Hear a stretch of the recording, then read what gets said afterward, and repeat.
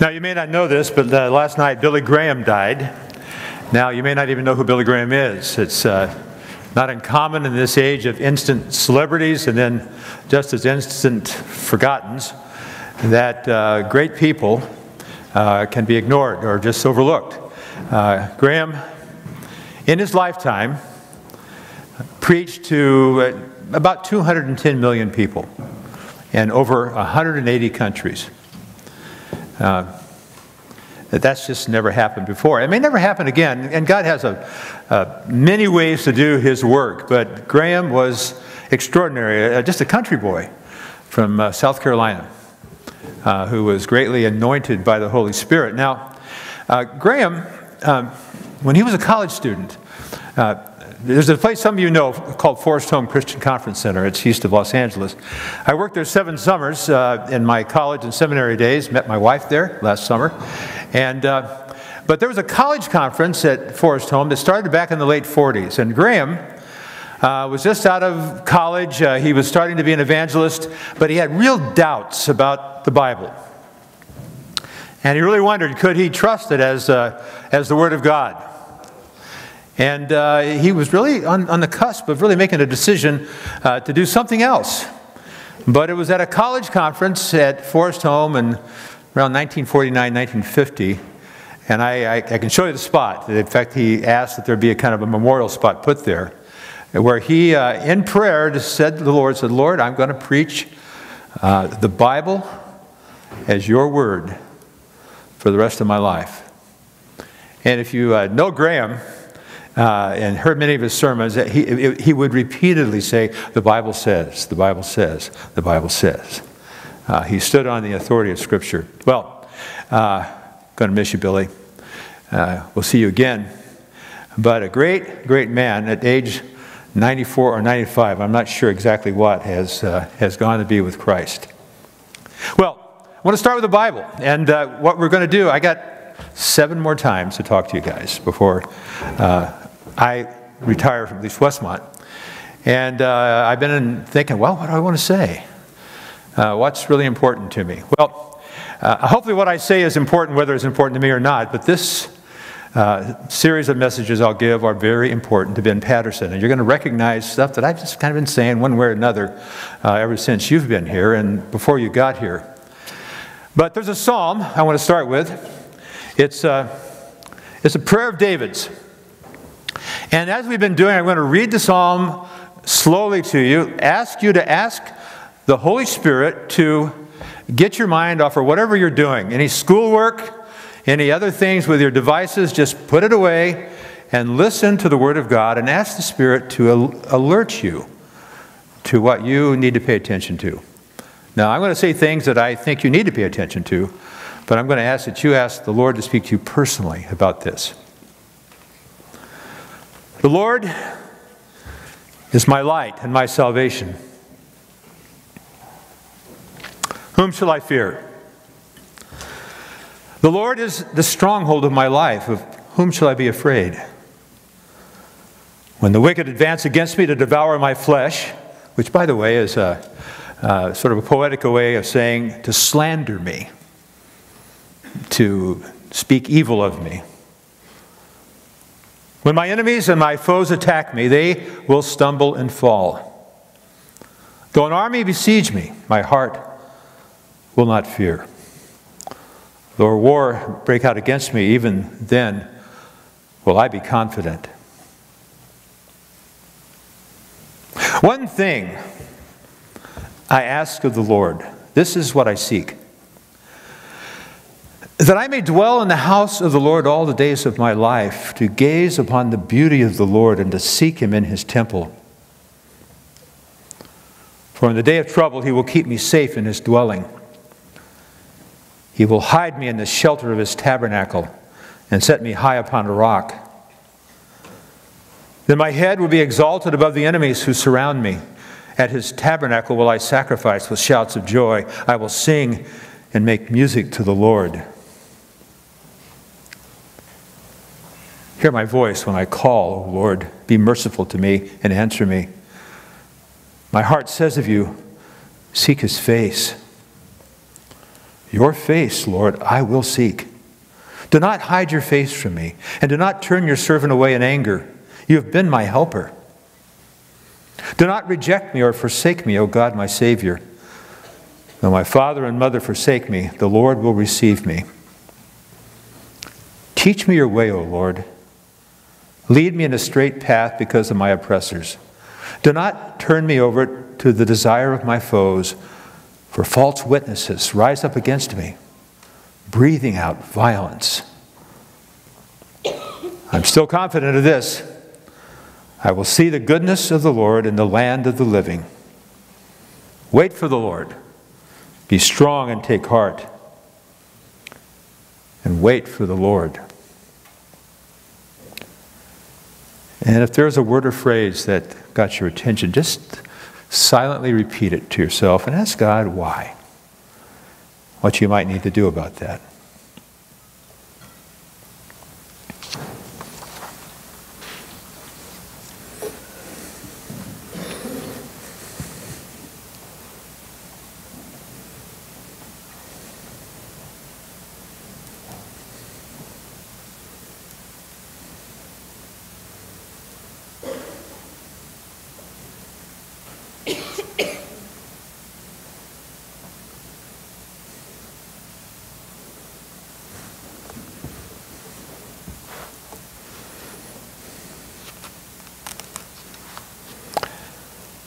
The psalm about praying your anxiety. And everybody has it. Shel Silverstein wrote a poem about the what ifs. Usually our anxieties become some form of what if.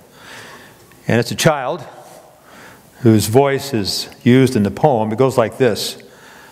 Last night as I lay thinking here, some what ifs crawled inside my ear, and pranced and partied all night long, and sang their same old what-if song. What if I'm dumb in school? What if they've closed the swimming pool? What if I get beat up? Must be a junior higher. What if there's poison in my cup? What if I start to cry? What if I get sick and die? What if I flunk that test? Maybe a college student. What if green hair grows on my chest? What if nobody likes me? What if a bolt of lightning strikes me? What if I don't grow tall? What if my head starts getting smaller? What if the fish don't bite? What if the wind tears up my kite? What if they start a war? What if my parents get divorced?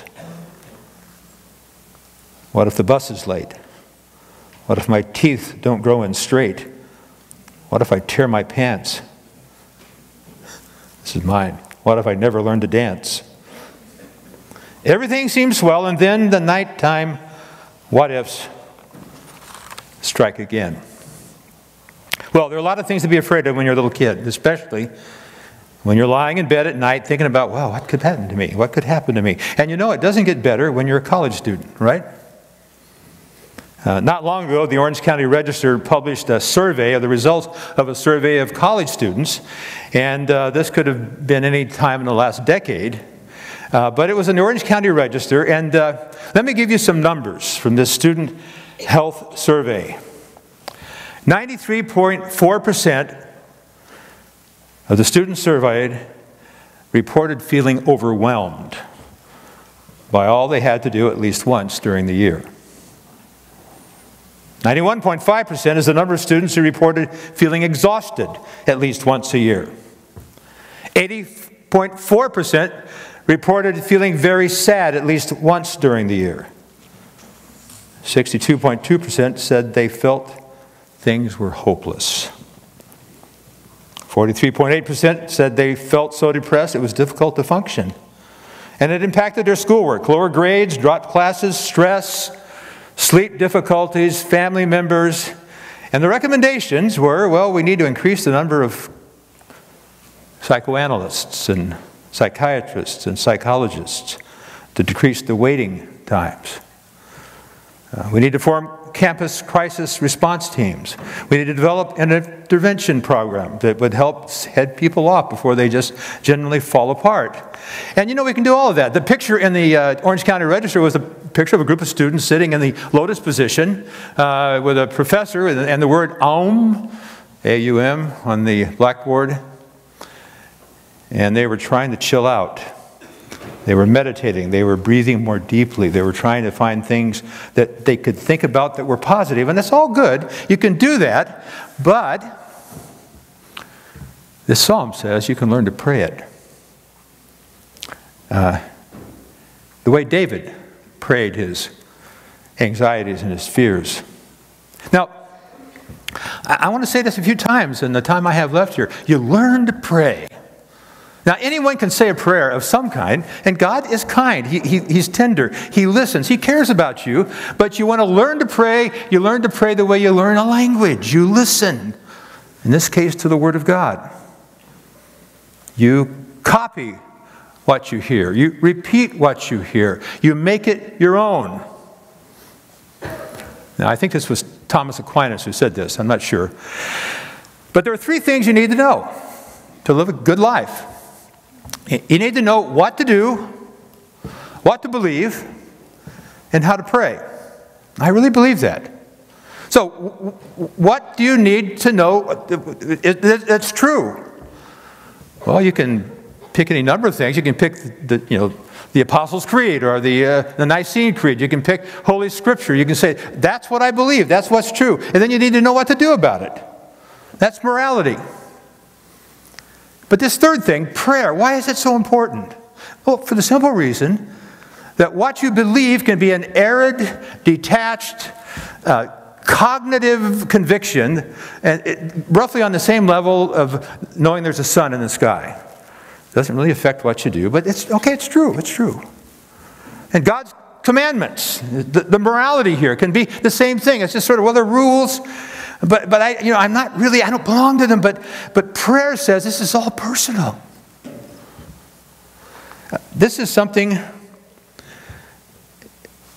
you talk to the God who told you what to believe. You talk to the God who tells you how to live.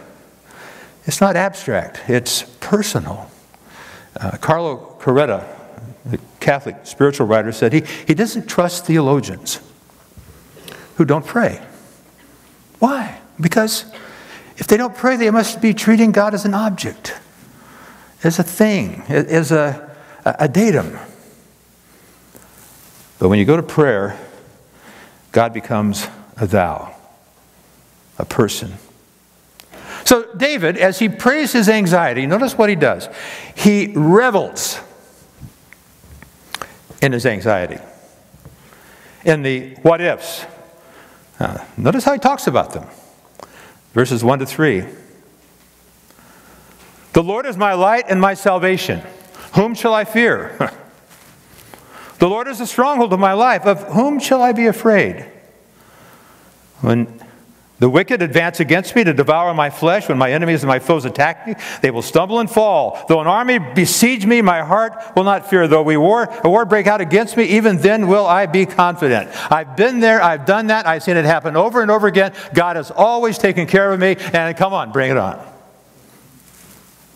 He's older. He's been through a few things, and that's one of the values of getting older. You discover how faithful God is. So one way to pray your anxiety, if you want to pray like David did, is to look back. I'm okay. I'm alive. God has done great things. And that leads him to say, there is really only one thing that I need to do now. Now, I hope you had your skeptical side piqued here. Just one thing? I mean, there's all kinds of people saying, well, it's this, it's this, it's this. But right here, David and Jesus will support this. He says, looking back, I can look at, bring it on, bring it on, bring it. It didn't kill me. I was taken care of. And that really there was only one thing I need to do. There are a lot of things to be afraid of. But only one thing I seek. And here it is, the one thing. One thing I ask of the Lord, verse 4. And this is what I seek, that I may dwell in the house of the Lord all the days of my life, to gaze upon the beauty of the Lord and to seek him in his temple. Now, if you have a calendar out, if you've been looking at your schedule, if you've been thinking about the things you got to do this week, there's a lot more than one thing going on. And many of these things are things you simply cannot ignore. So there's 3, 4, 5, 6. You might feel overwhelmed because there are so many things that are demanding your attention. And that David says, but there's just one thing I really need to do. One. One is, get a little philosophical here about numbers. One is more than just one. One is unique in a way that two isn't. Because you don't get two unless you have one. You don't get three unless you have one. You count off into infinity. You don't get out there to a zillion unless you had the one. So one is more than a number. One is a reality. It's simple, really. Yes, there are lots of things. Maybe like there's a wheel. It's got a hub in it, but then there are spokes. There's a rim. You need that to have a wheel, but you can have some spokes missing. You can have a bad rim, but if you don't have a hub, you don't have anything. So, the book of Proverbs starts off with saying, the fear of God, reverence for God, is the beginning. It's not the end. There's more to be done, but you won't get to it unless you start with reverence. And in this verse with, well, dwelling in the house of the Lord. Now, you need to know something about the temple in Israel. Nobody lived in it except the priests. David was not a hermit. He was not a priest. He was a king. He was a general. His life was filled with details, filled with practical matters. And yet, he said, but the thing I want, the thing I seek, and I'm asking God to give me, is that I could live in his house forever. And what he means by his house now, he's not aspiring to be a priest. He's just saying, but the house is where God is. And the one thing I ask is that I be with God. And notice the way he describes it. To gaze upon the beauty of the Lord and to seek him in his temple. Some translations say to delight in God's perfections. And again, this is not the musings of a hermit, of a priest. This is a man who's got work to do. But he says, the one thing I must have, is to be with God and to, what does it mean to gaze upon his beauty? Well, throughout Scripture, it means just one thing. His Word. Yeah, his creation. Although it's compared to us, it's amazing how little the Bible says define God in creation. It's just not a lot of it there. It's there. He made it. It's good. Rejoice. But the God who made this planet and made this universe has opinions. No, that's too harsh. He has a will. He has desires. He knows what's beautiful. He knows what's true. And when you gaze upon the perfections of God, it means you're singing about, singing of, reading about, listening to his word. Psalm 19 says, the heavens declare the glory of God. Yes, they do. Goes on a couple of verses, talks about how God speaks in creation, and then the rest of it is about, it's the law of the Lord is perfect, reviving the soul. The statutes of the Lord are trustworthy, making wise the simple. The precepts of the Lord are perfect, giving joy to the heart. The commands of the Lord are radiant, giving light to the eyes. It goes on and on and on. And the Lord, thank you that you have told us what you think. It's beautiful. What do you need? It's to be with God and to gaze at his perfections at his beauty, to practice his presence. We're priests. So he says, for in the day of trouble, verses 5 to 6, he will keep me safe in his dwelling. He will hide me in the shelter of his tabernacle and set me high upon a rock. Then my head will be exalted above the enemies who surround me. At his tabernacle I will sacrifice with shouts of joy. I will sing and make music to the Lord. So David is chill. Nothing can shake him. He just sits back, breathes deeply and peacefully. That's his mood. Well, not quite. Because no matter how many times you say, I've been there, I've done that, God is good, God is faithful, He's beautiful, He's true, there's always, oh guys, listen to me. Trust me, okay? I'm older than you. That's no reason to trust me, but just trust this part.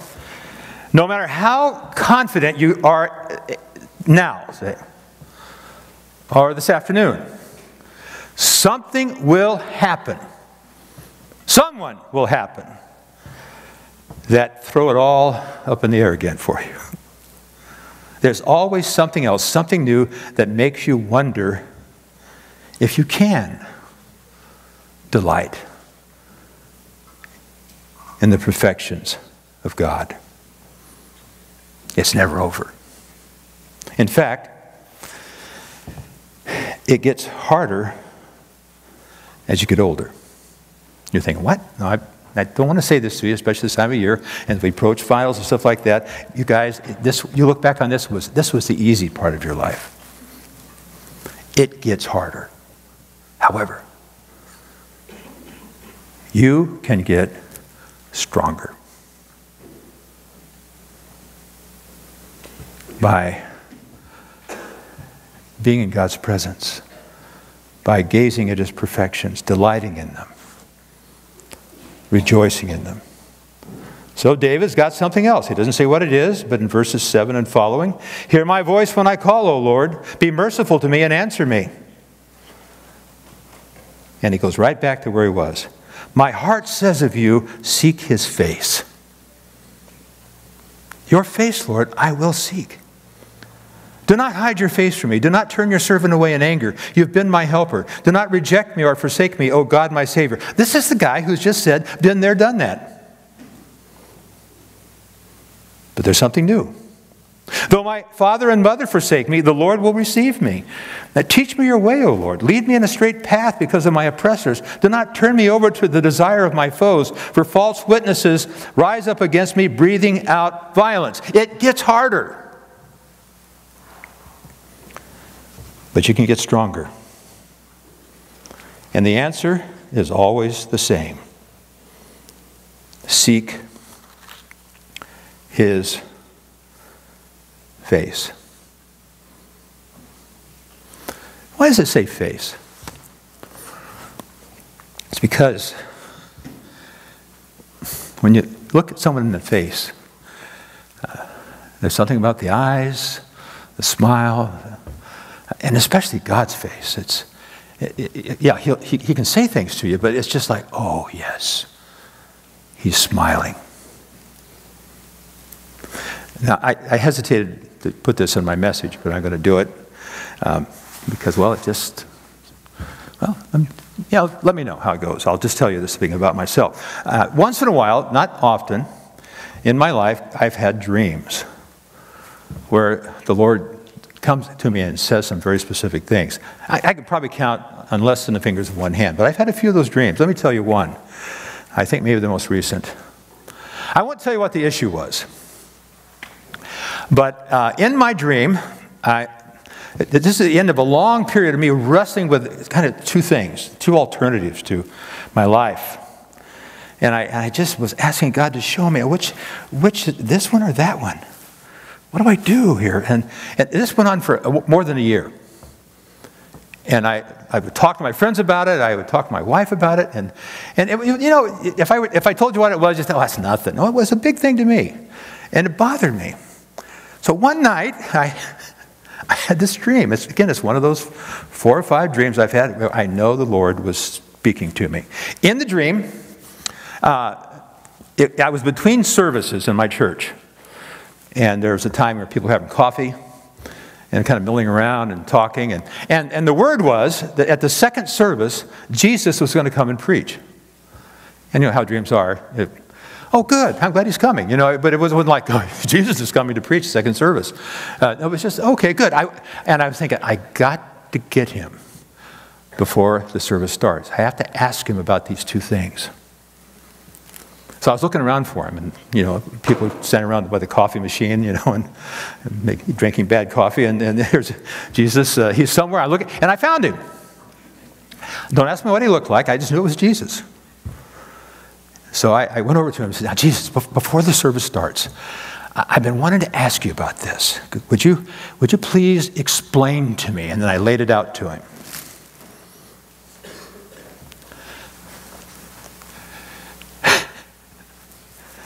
And he smiled at me. And I woke up. But I knew why he smiled. That's the point of the dream. The smile said, I love you, Ben. I love you. And all of a sudden, what I wanted to get instruction on didn't matter. He smiled at me. There's always new things, always harder things, more than you know.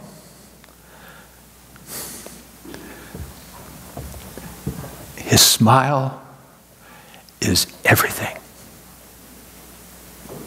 You need that more than advice, more than what we call wisdom sometimes.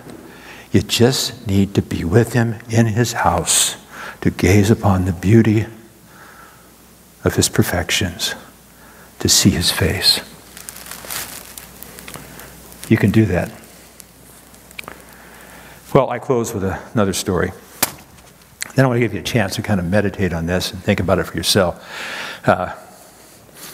I climbed Mount Lyell a long time ago with some friends. It's the highest peak in the Yosemite Park.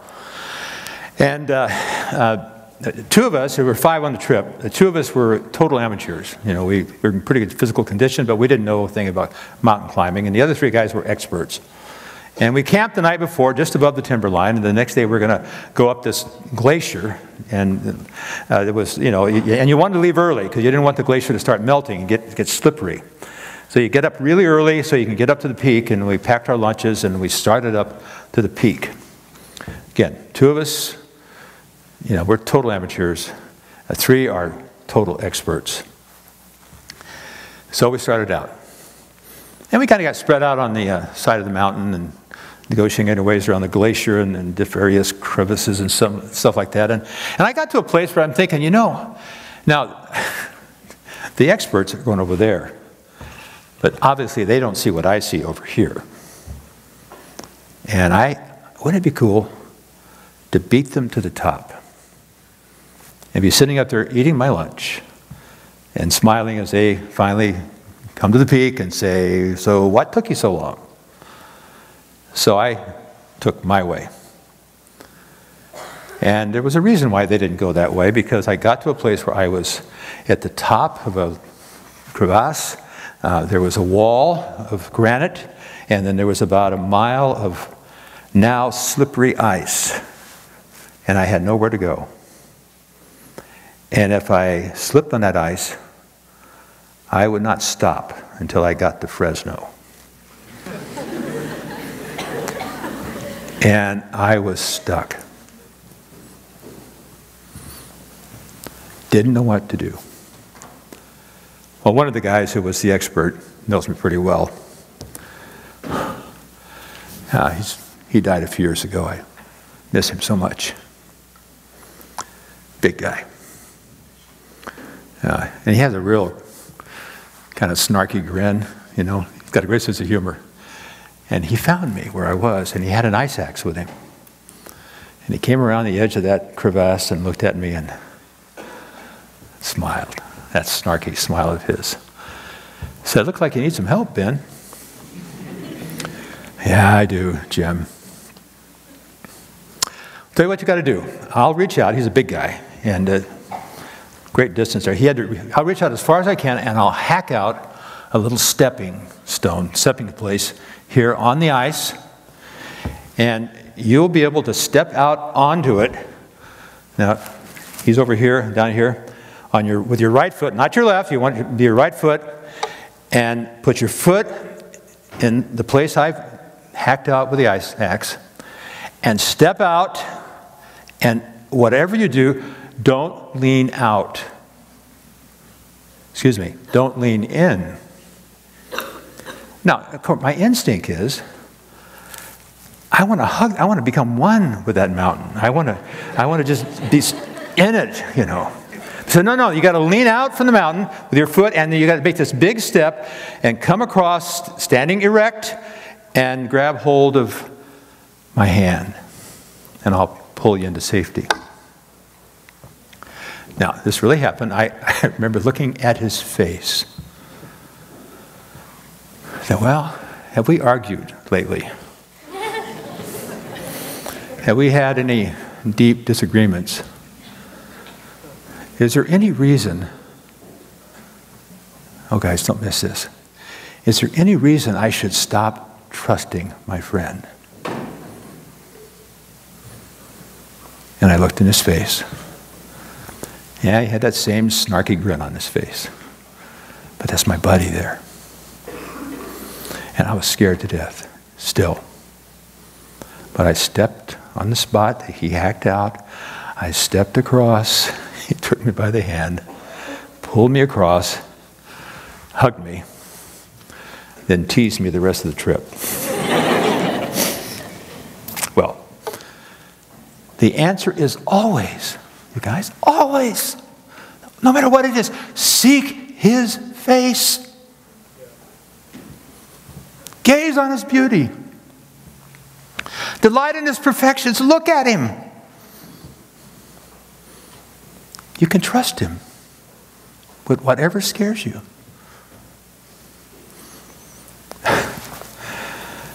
I know of a teenage girl, the niece of a pastor friend of mine, Swedish, and she had a great faith. And at age 17, cancer took her. But she knew his face. And he tells me in the hospital room as she was near the end, thinking about dying, she said this, well, this should be interesting. Yeah, you bet. She's going to see his face. It's all you need. All you need. One thing only, his face, his smile. Take 2 minutes and reflect on what you may need to do with what's in this psalm or what I've said. And I'll close.